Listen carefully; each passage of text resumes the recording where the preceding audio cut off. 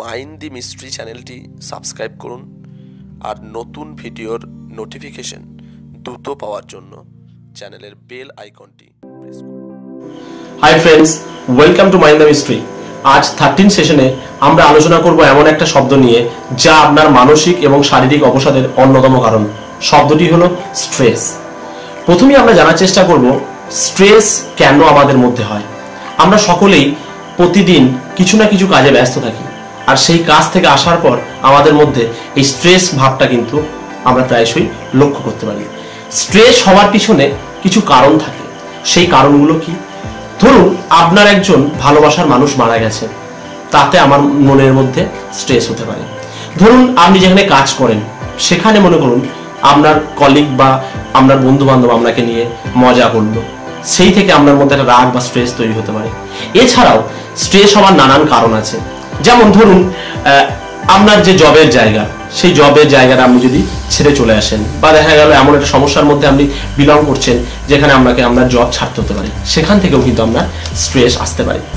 Stress আসে অর্থনৈতিক সমস্যা থাকলে, আমাদের যদি ফিনান্সের যদি কোনো সমস্যা থাকে সেক্ষেত্রেও কিন্তু আমাদের মধ্যে স্ট্রেস আসতে পারে। অতিরিক্ত কাজ যেটা আপনার শরীর আর পাচ্ছে না নিতে, সেই কাজের থেকে বেরিয়ে আসার জন্য আপনি অনেক চেষ্টা করছেন, তবুও দেখবেন সেই কাজের লোড আপনাকে কিন্তু স্ট্রেস এনে দিতে পারে।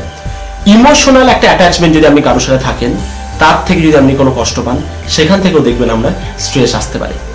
এছাড়াও বিভিন্ন কারণে আমাদের মধ্যে স্ট্রেস আসতে পারে। সেটা যেমন ন্যাচারাল কিছু ডিজাস্টার থাকে। ন্যাচারাল ডিজাস্টার কোনগুলো? যেমন কারোর আপনার কোনো জানাশোনা কোনো মানুষ তার রেপ হলো, বা সে কোনো প্রচন্ড তার অসুস্থ, প্রচন্ড শরীর খারাপ, সেই থেকে আপনার মনের মধ্যে একটা চিন্তা ভাবনা আসতে পারে। মনে করুন আপনি নতুন বাড়ি তৈরি করছেন, আপনার অর্থের সমস্যা, সেখান থেকে আপনার স্ট্রেস হতে পারে। আপনি কোনো একটা কাজ করছেন যেখানে আপনি অসফল হচ্ছেন, সেখান থেকে আপনার স্ট্রেস হতে পারে।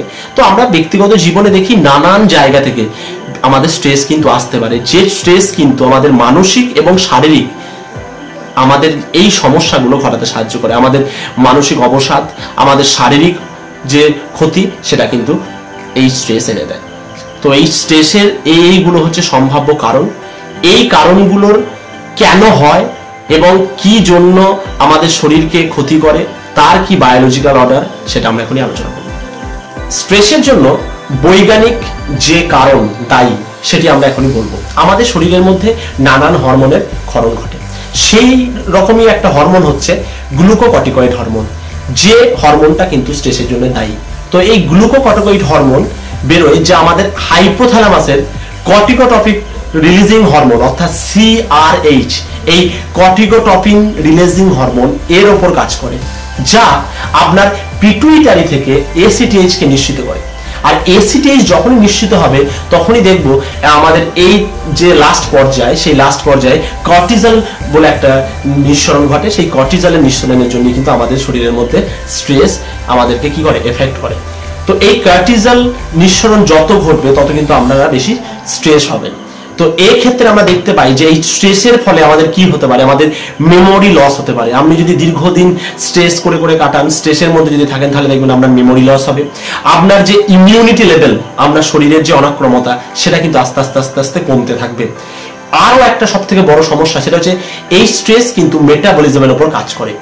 দেখবেন প্রায়শই পরীক্ষার আগের দিন বা আগের রাতটা আমাদের কি হয়, গ্যাস অম্বল হয় প্রত্যেকটা ছাত্রছাত্রী, কারণ আমরা মেন্টালি স্ট্রেসের মধ্যে থাকি।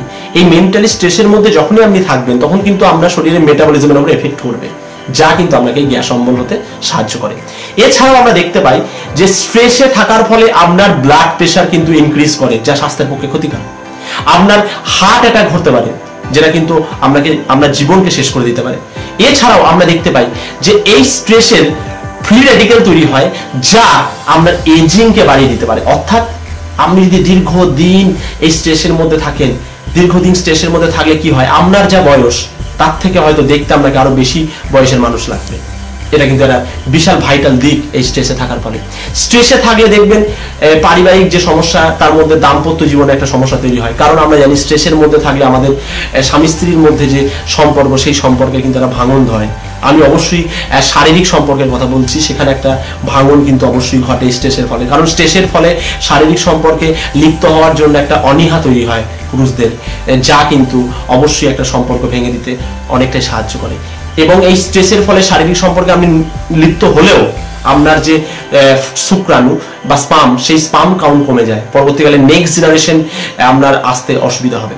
তো স্ট্রেস থেকে আমরা কিভাবে বেরিয়ে আসবো? আমরা তো প্রতিনিয়ত স্ট্রেসের মধ্যে থাকি। স্ট্রেস কিভাবে আমাদের মানসিক এবং শারীরিক দিক থেকে ক্ষতি করে সেটা তো আমরা বললাম। স্ট্রেস থেকে বেরিয়ে আসার কি উপায়, সেগুলো আমরা এখন আলোচনা করব। আজকের সেশনে এই 13 যে সেশনের সব থেকে গুরুত্বপূর্ণ পর্যায়ে এসে আমরা জানিয়েছি যে স্ট্রেস থেকে আমরা কিভাবে বেরিয়ে আসতে পারবো। স্ট্রেস থেকে বেরিয়ে আসতে গেলে কি কি আমাদের করতে হবে? প্রথমত আমাদের যেটা দরকার সেটা হচ্ছে রেগুলার এক্সারসাইজ। আমাদের কিন্তু প্রতিনিয়ত একটা এক্সারসাইজের মধ্যে নিজেকে রাখতে হবে। এই এক্সারসাইজের মধ্যে নিজেকে রাখতে গেলে কি হবে? এর ফলে আমাদের দেখতে পাই, আমি একটু আগেই বললাম যে কর্টিসল যে হরমোনটা, সেটা কিন্তু অনেক অংশে দায়ী থাকে। তো এই এক্সারসাইজের মধ্যে যখন আপনি থাকবেন, তখন আপনার মধ্যে একটা এন্ডোরফিনস বলে একটা কেমিক্যাল তৈরি বেরোয়। সেই কেমিক্যালটা কিন্তু এই যে কর্টিসল হরমোন, তার ক্ষরণের মাত্রাকে কমিয়ে দেয়। এর ফলে আপনার মন এবং মস্তিষ্ক ঠিক থাকে, যা আপনাকে স্ট্রেস থেকে বেরিয়ে আসার ক্ষেত্রে অনেকটা সাহায্য করে। স্ট্রেস থেকে বেরিয়ে আসার জন্য আমরা আরেকটা জিনিস দেখতে পাই যে স্ট্রেস থেকে বেরিয়ে আসার জন্য প্রথমেই যেটা কাজ, সেটা হচ্ছে আপনার মাইন্ডকে সেট করা।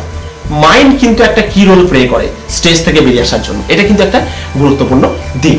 আপনার মনকে ঠিক রাখতে হবে যে না, আমি স্ট্রেসের মধ্যে নেই। প্রতিনিয়ত যদি আপনি সেই আলোচনা করেন যে আমি, বা মনে মনে ভাবেন যে আমি স্ট্রেসের মধ্যে আছি, তাহলে দেখবেন আপনাকে স্ট্রেস আরো পেয়ে বসবে। এটা অনেকটা সেই ভয়ের মতো ব্যাপার।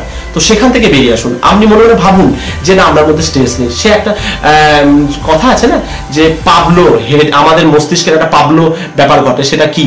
সেটা হচ্ছে বিজ্ঞানীরা দেখেছে যে কতজন মানুষকে নিয়ে এসে তার একটা শরীর খারাপ হয়েছে, সেই শরীর খারাপের জন্য তার যে ওষুধ দেওয়া দরকার, সেই ওষুধ না দিয়ে একটা ডাইজেস্টিভ ওষুধ, সেই ওষুধের যেটা প্রয়োজন সেই ওষুধের প্যাকেটে ভরে দিয়েছে, এবং সে মানুষগুলো সেগুলো খেয়েছে।